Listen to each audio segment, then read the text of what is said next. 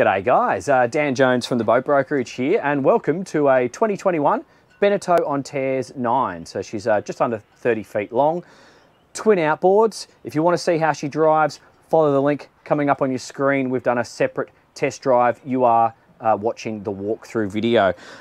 Just come straight on inside with me and let's discover the interior of this sweet boat. What I like about the Beneteau group, I've tested quite a few of their boats on my other channel, Dan's Boat Life. They're very clever designers. They make incredibly good use of limited space, and they come up with very intelligent ideas to turn that space into usable ideas for you. What do I mean by that? We're in a 30-foot boat. We've got two cabins. We've got this wonderful saloon, driving station, little galley, kitchen. We have a proper outdoor area and a sun lounge area up the front. So if you're a family, if you're new to boats or boats of this size, and if you want something that's just going to keep you and your family and friends comfortable for weekends and day trips, keep you out of the weather, protect you from the sun, keep you out of the cold wind, this is a really, really good boat to focus your attention on. They're also, being part of the Beneteau group, it's a global brand. They have good resale. They're always in demand because the reliability of outboards, this size of boat is a size that you can park pretty much anywhere and quite affordably. So anyway, let's take our way through the boat. We won't waste any more time. I'm sorry about the waves just coming through. We tried to pick a calm spot, but someone's obviously gone past us. So as you enter the boat, this is where you turn all your power systems on: bow thruster, main batteries, engine. That's your anchor windlass breaker just there, and that's going to show the shore power. There is a little bit of storage underneath here. As you saw, this table is multifunctional. It'll open up. It's a leaf table. It will also drop down, change the legs, turn this into one big bed. But the ideas don't end there, because check that out. You can now move to the seated position. So what you would obviously do is swivel the table around so it's not in the way, but I was just being lazy.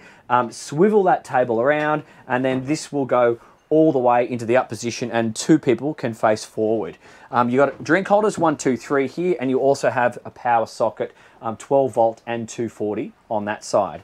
So just moving over to the starboard side, we got this neat little galley. So it's covered with this glass cover just here, so it's a perfect prep station or serving station. If you didn't cook and you just took some food from the cafe, you could set it all out here and then serve people on the inside and the outside dining area. If you are going to cook, you've got a little gas stove here, big burner, little burner, hot and cold water, couple of drink holders just there. They are drained. We've got a proper little fridge just in here. That's a Dometic 12 volt fridge. There you go, got the owner's drinks in there, and it's got a little freezer drawer. You've got a drawer here, quite a large drawer, so that's good for some plates and some cutlery, and you can do your placemats on the other side. And then just enough space for the microwave, a little bit of safety gear. You might also be able to get some food items in there if you want, but you've also got storage underneath this seat here for a few food items should you wish.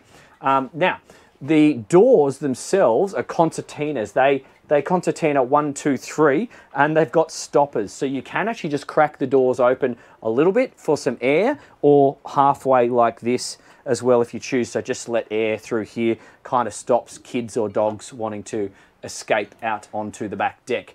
We've got blinds going all the way around. So there's blinds going right the way up the side and the back here for privacy, and also knocking out some of the sunlight. Then we've got a speaker there, Fusion, and I've got a gas detector. Couple of down lights, which is going to bathe this area above the table in light, so that's okay for eating at night time. And then for natural light and ventilation, we have this big opening, just manually operated. It looks like a Lumar hatch with a sun blind and a Mozzie screen as well. So that just pulls out from the other direction. Got a reversing mirror if you have a stiff neck. That's handy. I like that. That is actually kind of handy.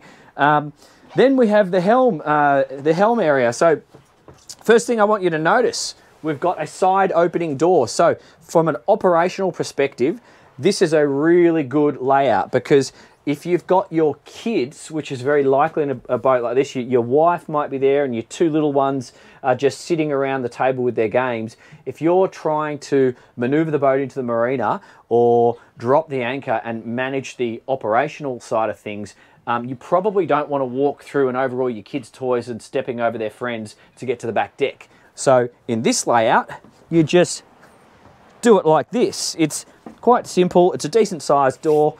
You can go forward to check, take the safety catch off the anchor before you release it, and you can go aft, and you can also make your way around the port side of the boat as well. The other thing worth noting from an operational and comfort perspective is just have a look at this, Will.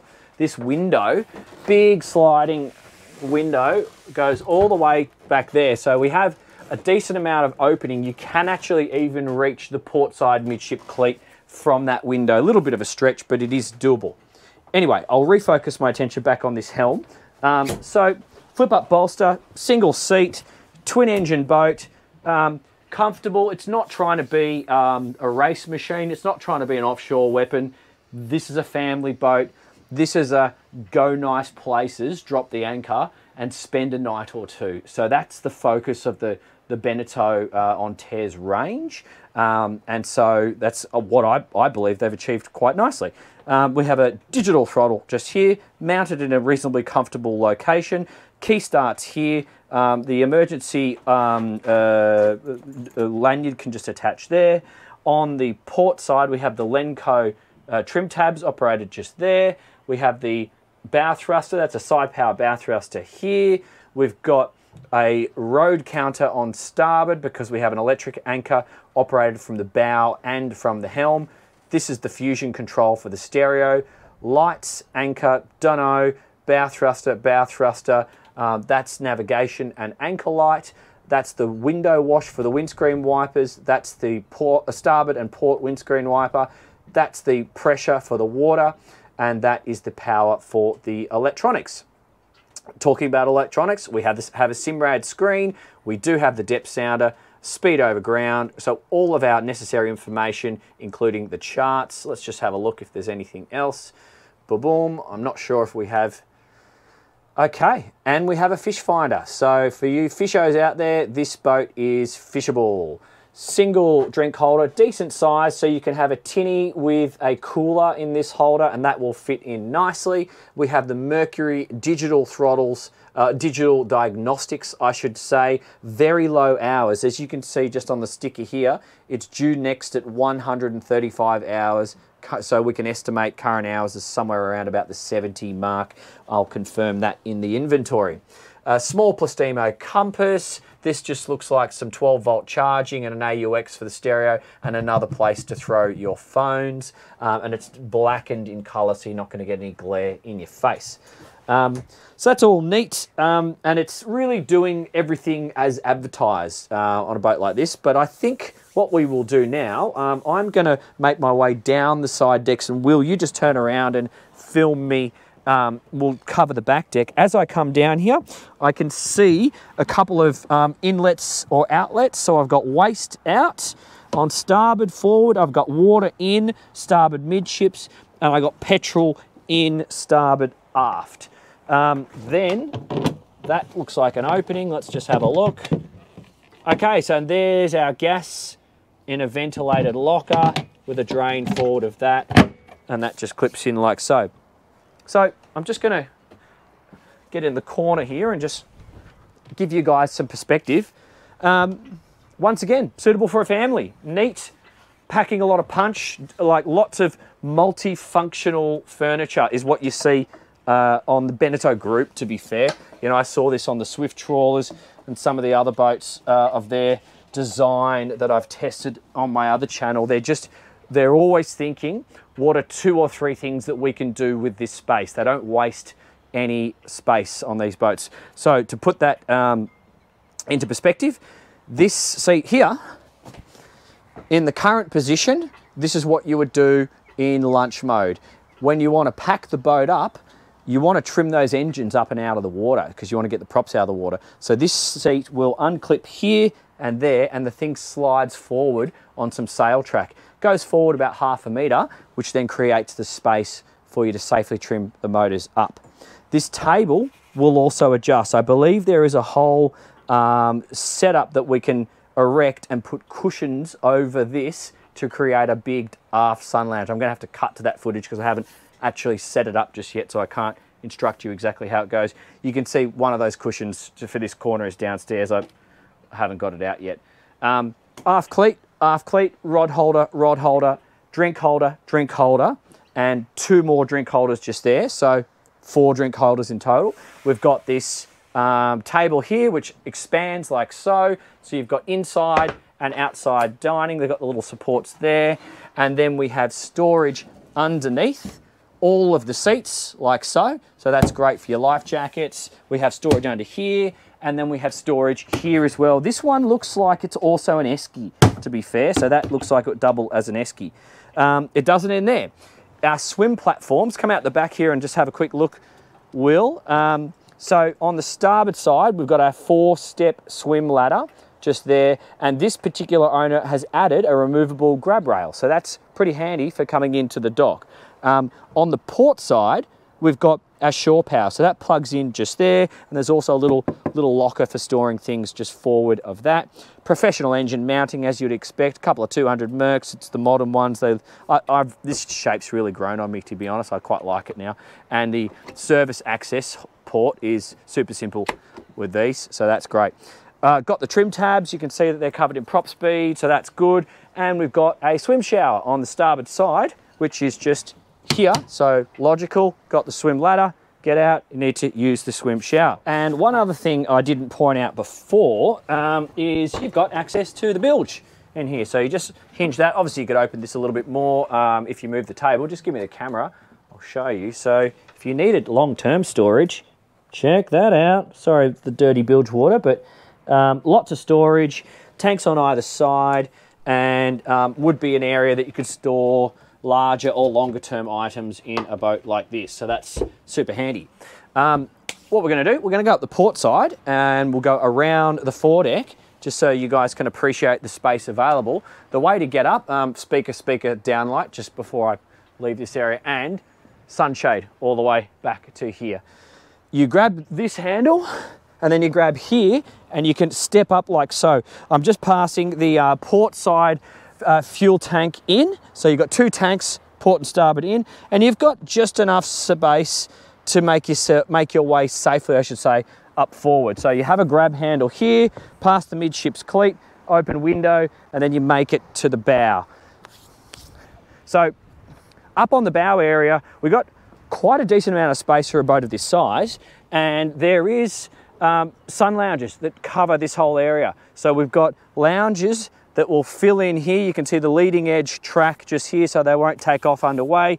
You've got drink holders, 1, 2, 3, 4, fixed window, forward facing escape hatch and ventilation for the cabin below, and electric operated anchor windlass. We have tested it, operated from the helm, but you can also operate it from the bow here. That is just the handle to operate the clutch if you need, and there's also a safety strop here. Plenty of space, decent size, anchor well, and you can access the chain. Couple of cleats forward, bow, port and starboard navigation lights as well. Before we go down below again, 2 windscreen wipers. They've got the freshwater wash, operated individually on switches, Lumar hatch, this is the external look of the hatch, and 2 fixed glass windows, which each of them have a removable sunshade, so you can knock out that sun if you need to. So come on down with me, we'll go downstairs. So now we're going down the starboard side. You just get in like this, duck your head. I'm going to take my shoes off before we go down below. Come on with me down into the master. So basically, we've got the guest cabin to port, the loo to starboard, and the master forward. We'll just go straight into the master because I just think this is a real feature of this boat. So we're on a 29.5 foot boat, and we have a master cabin the size of some 37-foot boats. It really is impressive down here, and this is where I see this little Beneteau Antares is punching above its weight, and it's really providing families who want to be enjoying, you know, they're protected in inshore waterways and go away for the weekends with your kids. This thing's really punching. So what do we have? We've got a fixed opening window on port and starboard. We've got his and hers storage lockers. So 1, 2, 3 on each side, decent size. We have down lights, we have reading lights, you have the ability to sit up in bed. We've got knockout shades of the sun. So if you don't want the sun, you can release, you can pull these across, one there as well, and you can block it all out. And then we've got little knick-knack storage areas behind this padded ledge here. And the reading lights, or the light switches are just there. But it's worth noting, like this bed, it's huge. You got like this much space just there. And if you lie this way, you know, this is huge. We've got so much space. So it's a really, really good bed. And the tricks don't end there. You've got storage underneath here, just here, and quite a decent amount of storage, gas struts under here. So what I see this space really useful as, you're probably going to arrive with your soft sailing or boat bags, as you do, and you'll arrive on the Friday, you're going away till Sunday, you put your sailing bag just here, you take out all your t-shirts, put them in here, put your shorts and your budgie smugglers in here, some spare stuff in here. If you have a jacket, just look around the corner here, Will, that hangs quite neatly in here. You put 4 or 6 jackets in there. So you can have a wet weather jacket, normal jacket, a couple of spare blankets down below, and then your empty bags, they can store underneath here because you're not going to be getting to those over the weekend. So that's a sensible spot for putting those and some extra safety gear if you need. So this is that sort of sensible use of small space that I get the vibe of whenever I'm on a Beneteau. Somebody's thinking about this, how your weekend is going to operate. Next thing worth noting, this door, I think it operates like this, there you go, sliding door. So we haven't wasted all this space with the big swing door. We've put a sensible barn style sliding door in there, which does the job just fine. Access into the bilge just there, but we're interested in the toilet. So come and have a look in here, Will. So decent size toilet compartment. So I'll stand up. I've still got, good 4 inches above my 5'7" height there. And sitting on the loo, well, I'm not technically sitting on the loo right now. I'm sitting on this hard plastic stuff that they make cutting boards out of that covers the loo, because this is also a wet head. It's a shower. So you have your hot and cold mixer tap just here. It's got 2 functions. You press a button, you get a straight stream. You press another button, you get the shower. And then you can pull it out like this and hook it up here. And this whole area is a shower. So that's cool. Then where does the steam go? Well, it goes out the opening window, which we saw on the outside before. So that's how that evacuates this cabin. And you also have another little window just here, but that's not opening, it's just fixed. In terms of what else you have here, little storage area here. The sink's doable size. This is like it's like a corian or something. It's not plastic, it's some sort of stone, this bench top. But you've got 2 areas which are suitable for Helly Hansen style toiletries bags. 1, 2, 3, 4, perfect.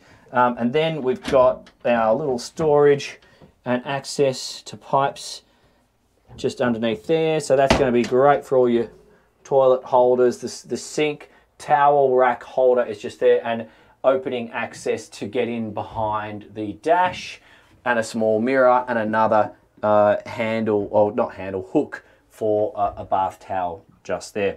Let's go have a look at the guest accommodation. So welcome to the guest accommodation, and it's surprisingly impressive on a boat of this size. So before we get there, I'll just point out a couple of features as you enter. We do have a private door, we've got a window up there, we have an opening hatch above that for ventilation. A little storage area, you see the owner's got a small esky in there, but that's good storage. Another good storage area, another one, and a little ledge on top. Light switches are just here. We have some just basically LED strip lighting and some down lighting in this cabin. And then the bed itself is pretty impressive. Like, you've got this fixed window on the side here. The design of the structure or the deck allows you to still sit up in bed. I could fully sit up and it's not actually impeding my vision. This angle here and these soft corners here, there's no sharp edges down here, so that's okay from a safety perspective. But the bed itself is, I'll just put my feet on the end, and so like decent size. This is a great kiddies cabin. It's actually suitable for another set of adults if you needed to. And then you can see he's got some more life jackets in here, but that's another storage area. He's actually got more life jackets than he needs. And then I've got a service panel to get in underneath the galley and the helm at my feet. So yeah, I mean, for 1 or 2 nights, this is fantastic. Okay, so if you are the family boater or the aspiring family boater, if you want a protected cabin boat to take you on that next adventure, maybe do a little bit of fishing, introduce your kids or friends into the boating lifestyle, take a look at this Beneteau Antares 9. It's got all the wonderful features. It's basically a brand new boat. It's got the convenience of outboards, and it's going to keep you comfortable for the weekends away. So not much more to say other than that, except for the fact that it's a Beneteau, and these things are really easy to sell. So when you get ready for the next boat in your boating life, you'll have something that everybody wants. That's worth something. My name's Dan Jones. This has been the Boat Brokerage.